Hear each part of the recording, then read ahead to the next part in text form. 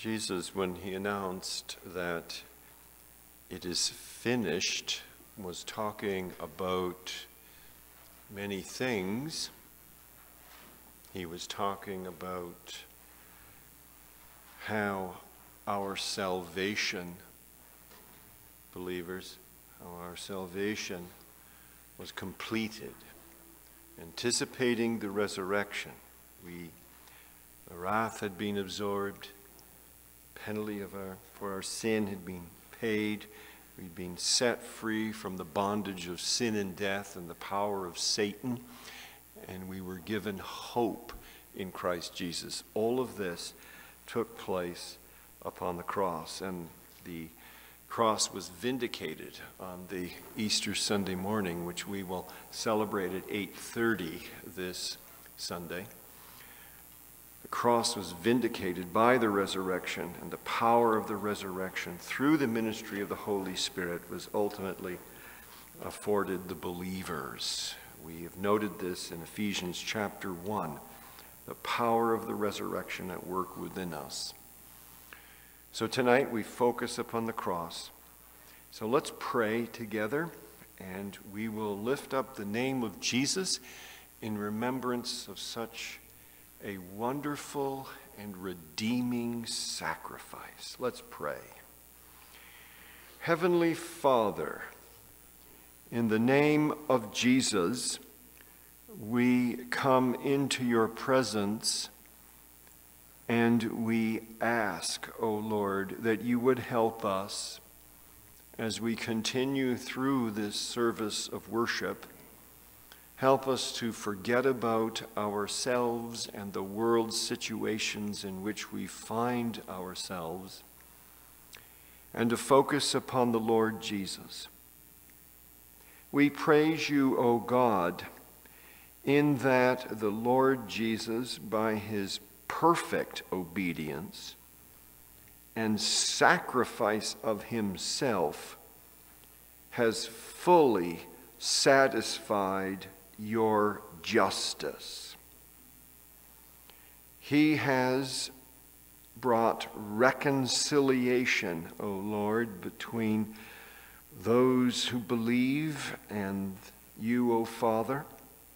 He has brought us back into fellowship. And we praise you in that the Lord Jesus purchased an everlasting inheritance in your kingdom, O God. For all who trust in Jesus, this is good news. So, Lord, help us to reject the noise and the flashings of this age and to focus on such wonder as the cross. And let us, Lord, focus in such a way that this evening will be an encouragement to our souls and in the days ahead. May this evening and the word preached and the word sung and the word prayed and the word shown in the table, may all of these elements concert together to your glory and our benefit. In the name of the Father, and of the Son, and of the Holy Spirit. Amen. We will turn our attention now to the text and to the preaching of the word.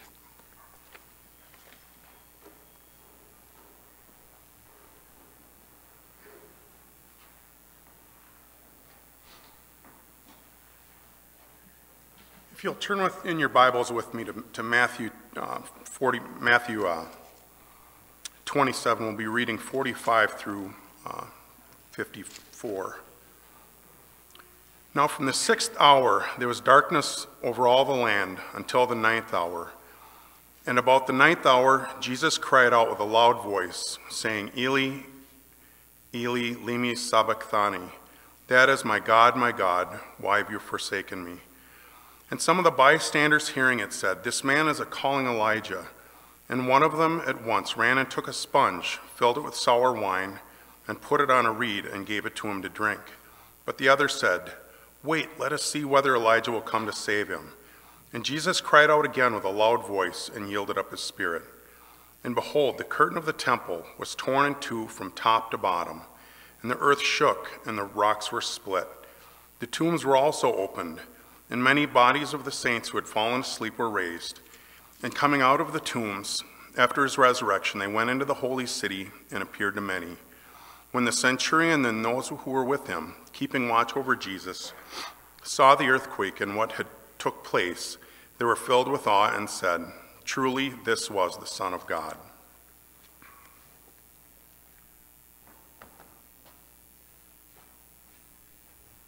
Thank you all for coming out tonight. As I was getting ready to speak tonight, obviously we're remembering Jesus' sacrifice on the cross and his death on the cross.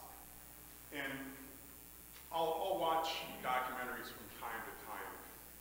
And I don't know how many of you are familiar with Steve Jobs. But Steve Jobs he grew up in the 60s and kind of came of age in the 70s and 80s. And he was the co-founder of Apple along with Steve Wozniak. And you saw what he made, what he designed. He designed the Macintosh and iPod. I remember growing up in college, one of my roommates had a Mac, and we had to do papers and do word processing. And to me, that was just amazing that I don't have to go back and I can just go back and correct it. I don't have to, rewrite the whole thing again and again and again. And they just went on and on about the Mac. And I'm seeing as they just aggrandized Steve Jobs and made him into this just larger-than-life person. And they went through and they came to his funeral. Steve Jobs died of, I believe it was pancreatic cancer. And it just struck me, the people's reaction to his passing, and was similar to, I don't know if some of you remember when Princess Diana passed away. People just became apoplectic about Princess Diana passing away, which is a tragic thing, but people didn't even know her, and people didn't even know Steve Jobs. But they just went, people were weeping, and they were just bringing flowers, and they were going on and on. And as I saw this, it made me think, as we're coming to Easter, I thought, how do we celebrate our salvation and our Savior? Jesus was God who took on the form of man to live among us, and he allowed himself to be crucified for our sins in order to pay a price of death that we rightly deserved.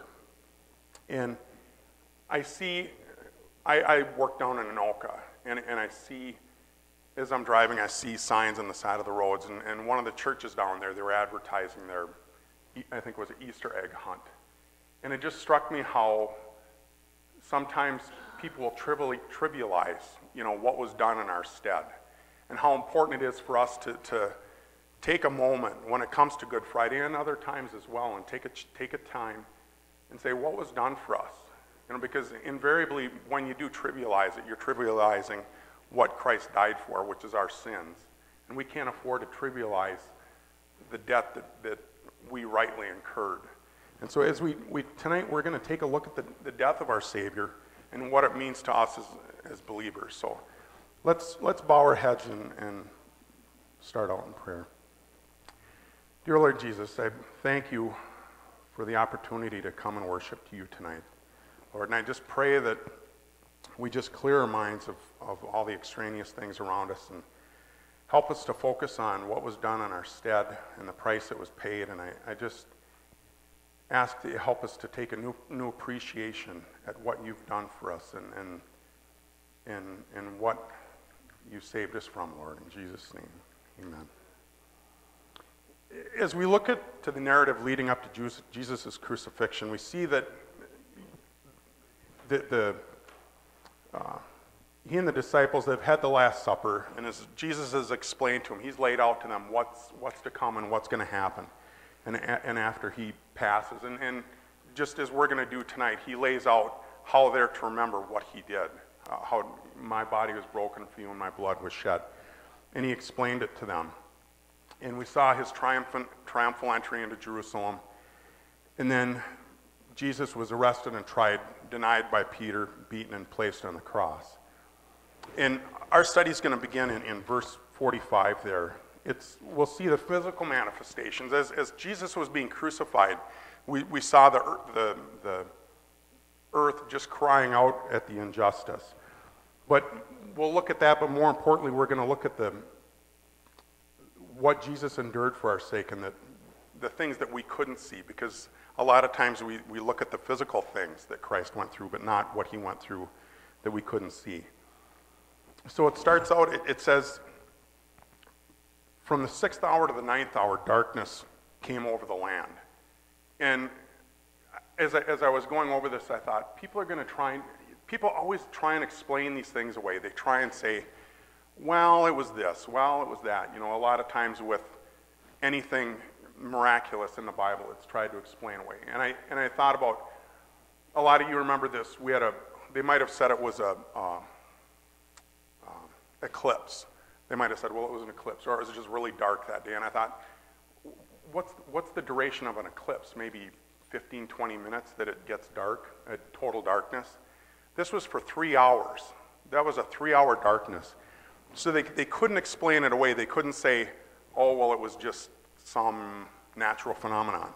There is no natural phenomenon that gives you 3 hours of darkness. But what they would have probably understood this to be was an act of judgment, because God quite often showed us judgment through darkness. If you turn with me to Exodus 10:21 to 22, this is a familiar passage of, if you remember, this is when one of the plagues that God sent on to Egypt. In 10:21, it says, "Then the Lord said to Moses, 'Stretch out your hand toward heaven, that there may be darkness over the land of Egypt, a darkness to be felt.' So Moses stretched out his hand toward heaven, and there was pitch darkness in all the land of Egypt for 3 days. They could not see one another, nor did anyone rise from his place for 3 days, but all the people of Israel had light where they lived." So that was a sign of judgment. They could see that darkness was a sign of judgment. And just one more. If you turn to Amos 8 and 9. Amos 8 and 9.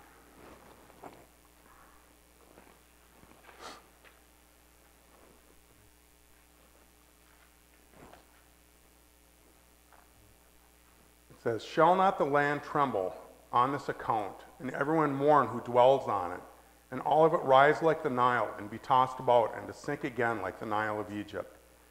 And on that day, declares the Lord, I will make the sun go down at noon, and darken the earth in broad daylight." This was a physical sign that judgment was happening. They could feel the impending doom of darkness coming. So they knew that something was happening. And in verse 46, we see Jesus cry, "Eli, Eli, sabachthani." Again, it says, translated, my God, why have you forsaken me?" And if you turn with me to Psalms 22:1. This is David crying out. Psalm 22:1. My God, why have you forsaken me?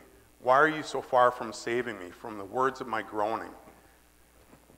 This is probably over 800 years old, pointing towards the cross, pointing towards Christ dying on the cross and our salvation. This is not something that was an afterthought. This is all pointing. All throughout the Old Testament, it points towards the cross and towards Christ dying on the cross.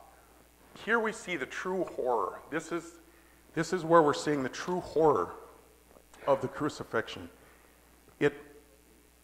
We've seen, movies have been made about the crucifixion. You remember, I think it was Passion of the Christ, and I've seen others where they just show him, ripped to shreds. And I thought, why is that? Why does Hollywood focus on that?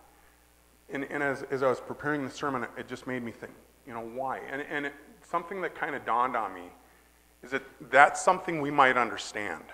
We might understand physical pain. I can understand not to that extent, obviously not to that extent. I remember watching the old Spartacus with Kirk Douglas, when I was a kid. And they showed at the end of that movie, all the gladiators are being crucified, rows of them being crucified. So this was an extremely barbaric device. But, we understand what it's like to be, any kid running through the weeds knows what it's like to run into a sticker patch. So you might be able to understand what thorns on your brow feel like. You understand what, needles being poked into your skin. We understand, piercing of skin and things like that. And people like to glorify that. I remember, years ago, I don't know if they still do it, but they would take and reenact the crucifixion complete with being nailed to the cross. And that's what they were glorifying, was this physical torment, which is horrible. It's just horrible, but I think that's what people understand. I understand that pain. But what we don't understand is that Jesus was being in desolation from the Father. Turn with me to Matthew 11:27. Jesus and the Father, they had a bond that was difficult, if not impossible to fully comprehend.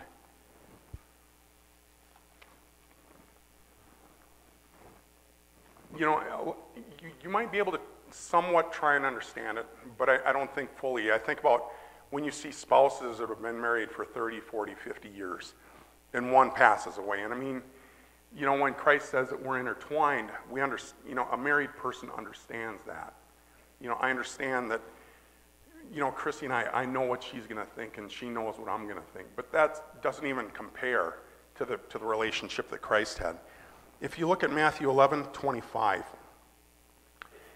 we'll read 25 through 27 for context.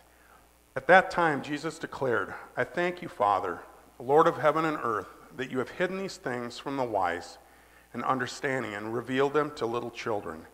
Yet, Father, for such was the gracious will.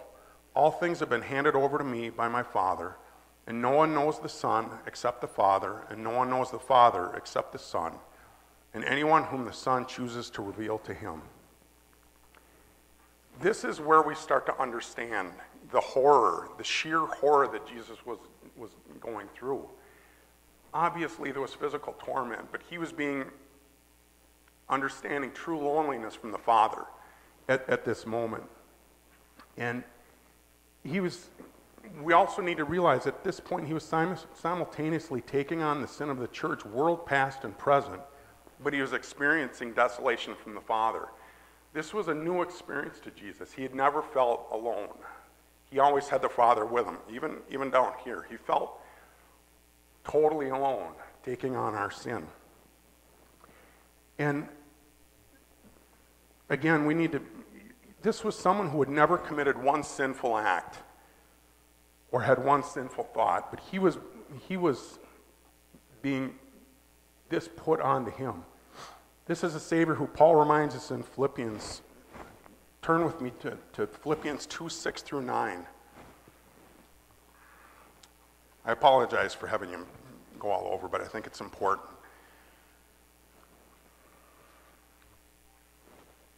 Philippians 2:6 through 9.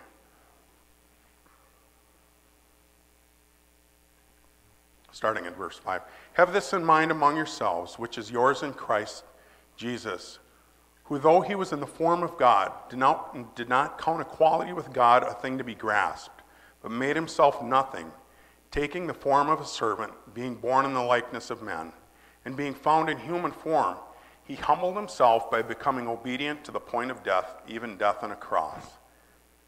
So we start to understand that Jesus took on our sin. He humbled himself and he became obedient. He was a servant to us. He became a servant and he became obedient even to death on a cross. And again, Paul reminds us that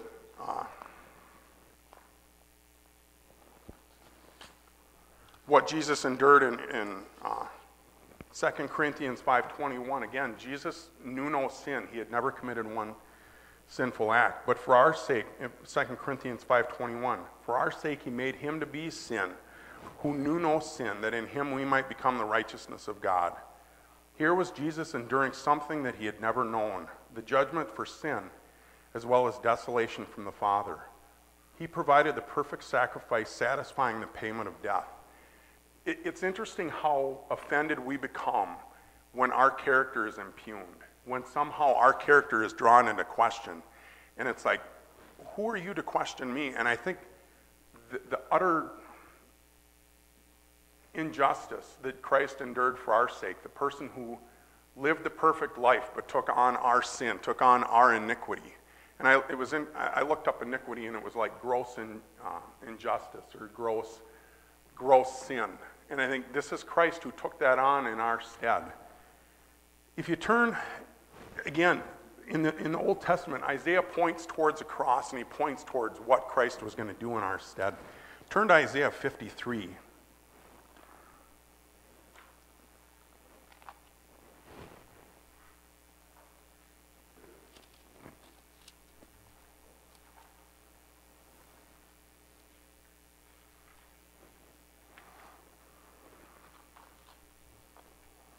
Isaiah 53.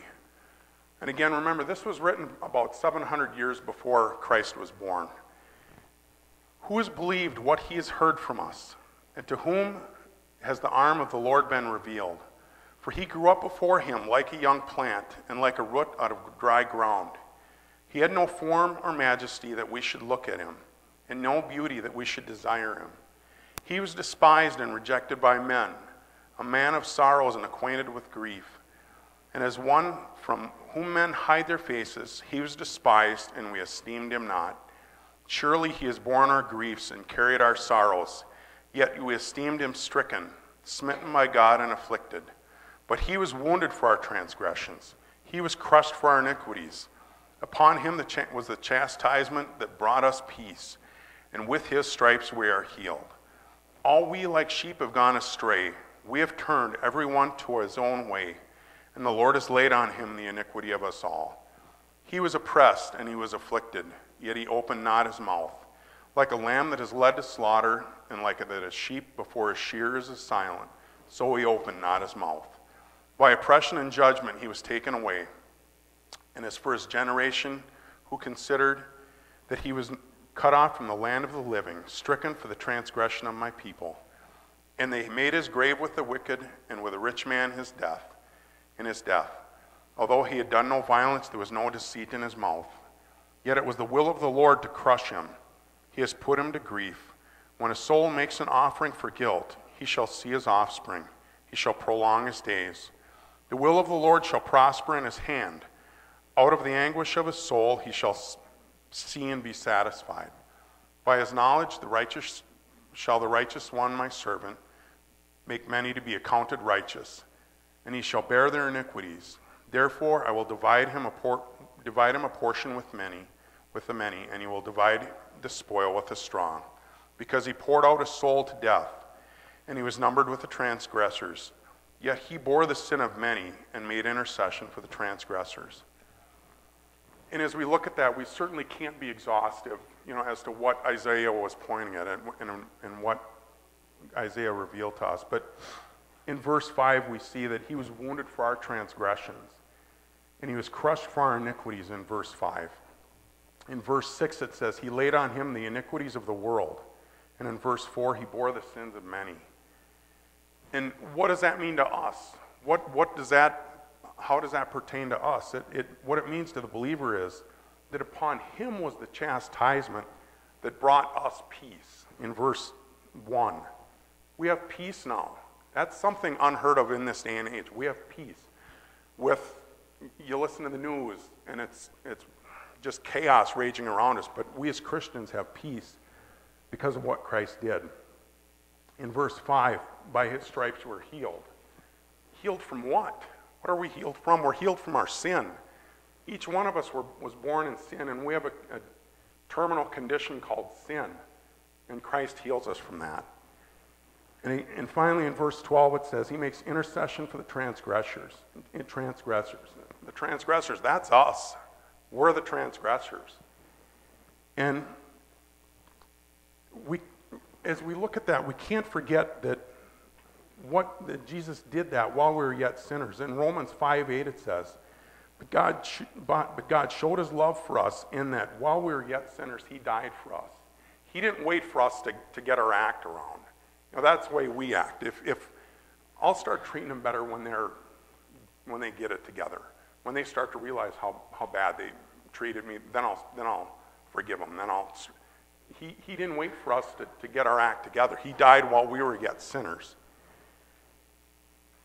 And as he suffered this torment of separation, coupled with a physical torment, moving on, we see that some of the bystanders, they thought he was calling for Elijah when he was crying out. So they offered him some sour wine on a reed. This wasn't done in compassion. This was not some compassionate thing meant to sate his thirst or anything like that. This was in a form of derision. I don't know if you've ever tasted vinegar outside of a pickle. It tastes horrible, and it's not meant it was not meant as a help. It might have been a vinegar mixture that soldiers might have drunk just to get by, but it certainly wasn't meant as a help. But at this point, Jesus cried out again and yielded up his spirit. And we need to certainly look at that. Jesus yielded up his spirit. His spirit wasn't taken from him. Just as God is sovereign, just as God was sovereign in life, God was sovereign in death. God gave his life up for us. It was not taken from him. He was not killed out of his own will. He was, as we saw in Isaiah, he was given up as a sacrifice for us. And he allowed himself to be crucified in our stead. And if we look at, turn with me to John 19:28-30. That's another account of the death of Jesus.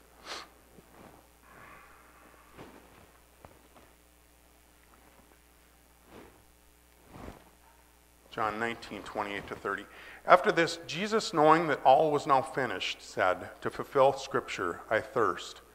A jar full of sour wine stood there. So they put a sponge full of the sour wine on a hyssop branch and held it to his mouth. And when Jesus had received some of the wine, he said, it is finished. And he bowed his head and gave up his spirit. Jesus gave up his spirit. And we see that it wasn't something that was taken. Jesus gave it up of his own accord.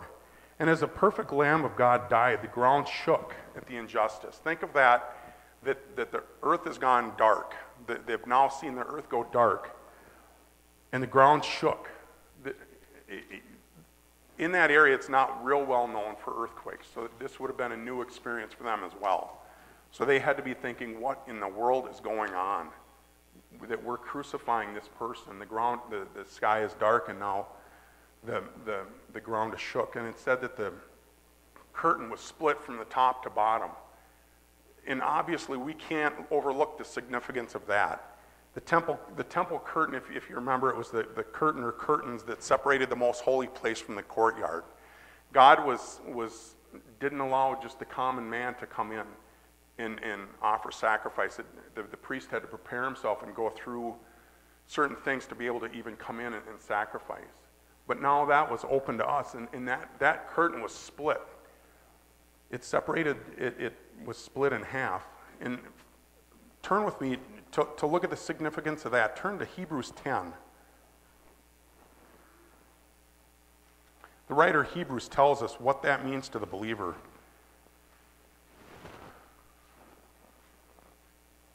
Hebrews 10:19-23. Therefore, brothers, since we have confidence to enter the holy place by the blood of Jesus, by the new and living way that he opened for us, through the curtain, that is, through his flesh, and since we have a great priest over the house of God, let us draw near with a true heart in full assurance of faith, with our hearts sprinkled clean from an evil conscience and our bodies washed with pure water. Let us hold fast to the confession of our hope without wavering, for he who promised is faithful. We now have a high priest who stands in our stead and intercedes for us. A few years back, I was talking to a fellow at work, and he was talking about one of his bosses. And I thought, and he said, well, he's no advocate for me. He won't stand up for me. And it just struck me that we have an advocate. We have an advocate, and the advocate is Jesus Christ. stands in our stead, and only by his blood can we be made righteous. All we have to put our faith in is the blood of Christ. And through the curtain being split, we now have direct access to the Father through Jesus Christ, like I said. And just praise the Lord to that. As we celebrate and as we come tonight, think of that apart from Christ, we now have, through Christ, we have access.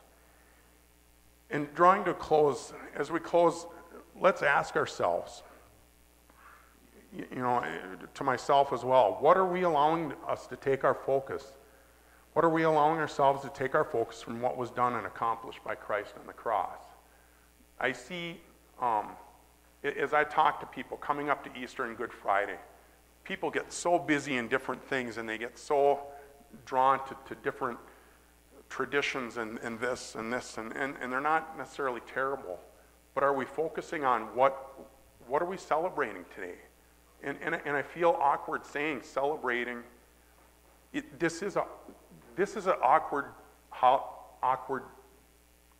holiday, so to speak, because we're celebrating the death of Christ, and it sounds like such a morbid thing that we're celebrating the death of someone. But we're celebrating the death of someone who gave his life for us and paid the price, and that's what we're celebrating. It sounds twisted. And, I've heard people say, I was listening to an interview, I was talking with Ivan about it, and people try and rewrite what the crucifixion was. He wrote a book on how Christ being crucified on the cross wasn't about the payment for salvation, but it was Christ starting a revolution for the world. And it was just diluting the fact. And he compared to the death of Christ as a bloodthirsty God demanding some wrongful payment from his son. It was just hypocrisy, just utter nonsense. But that's what people are trying to substitute the gospel with. They're trying to substitute the fact that you and I are sinners saved by grace, and we have nothing else than what Christ did on the cross. That's the only thing we have faith in. And it just strikes me how people are trying to strip away what Christ did on the cross. Number two, are we living our lives in appreciation for what Christ did on the cross? And are we in realization that we've been bought with a price? I won't ask you to turn to it, but 1 Corinthians 6:19 through 20. Or do you not know that your body is a temple of the Holy Spirit within you, and that within you, whom you have from God? You are not your own, for you have been bought with a price, so glorify God in your body. You and I have been bought with a price. What's the price? The price is God's blood shed on the cross. That's a hefty price that was paid for you and I. And if you put your faith in Christ, that's the price that was paid for your and my salvation. And we need to realize that this is not some trivial thing that's to be set aside and just passed over. We need to remember this, that we have been bought with a price. And finally, are you thanking and praising God each day for the fact that he paid the price of washing away our sins? And I'm going to pause there. Sometimes we hear these phrases and we take them for granted. Washing away our sins. Our sins are gone. They are no more. God doesn't remember sins. He's not like you and I. I wish I could forgive and forget. I can't. God can. And he washes away our sins, removing the veil of sin that separates us from God. And then further, before we close, just consider this, that the only reason we have access to the Father is through Jesus and what he did on the cross. We have no merit of our own and deserve nothing but hell apart from Christ. So as we look to that, remember that we deserve nothing but hell. But what Christ did on the cross saved us. And the fact, too, as Ivan's going to preach on Sunday, it doesn't end there. Jesus rose again. Jesus died and was buried. It wasn't some sleight of hand. Jesus died and was buried, and he came back to life again. He rose again, defeating death once and for all for you and I. And by him being raised from the dead, or coming back from the dead, that's hope for us, that we no longer have to fear death either. And so just as we close tonight, remember the price that was paid for our salvation. And I just, this is for me too, that it strikes me how sometimes we take things for granted, and this is one thing that we can't take for granted. So let's close in prayer. Dear Lord Jesus, I thank you, Lord, for the gift that was given and the price that was paid. Lord, I thank you for your servants, and I thank you, Lord, for the fact that you came and paid the price that none of us could pay. And I pray, Lord, that we never, ever forget that, and I pray that we just constantly remember why the price had to be paid, that it was our sin that put you on the cross, and that just help us to remember that it's something that we need to praise you daily for. In Jesus' name, amen.